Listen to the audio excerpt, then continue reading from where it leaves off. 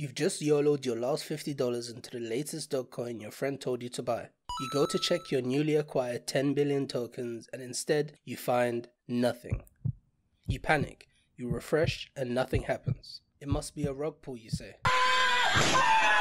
Hang on, you didn't lose your crypto, and if you're in a similar situation, I'll show you how to find your lost tokens. So what you want to do first is find the correct contract address for your token. The safest place to find this is on the official coin's website. Another way is to go to Etherscan if your token is an ERC20 token, or BSC scan if it's on the Binance Smart Chain. You can search for the ticker or name and select the correct one. I don't really like this method as you could be selecting the wrong token. That's why I like to go directly to the website to confirm. Once you have the contract address, simply come over to MetaMask and click on Add Token. Paste in the address, and if we go back, we should find our long lost tokens. If you also have the mobile version of MetaMask, you will need to do the same over on the app as well, as it will not automatically show up on your app and vice versa. So that's how you can uncover your lost tokens in the MetaMask wallet. I really hope this helped you, and if it did, please smash the like button for the algo and consider subscribing for more crypto gems and tutorials. Until next time, thanks for watching, and I'll see you in the next one.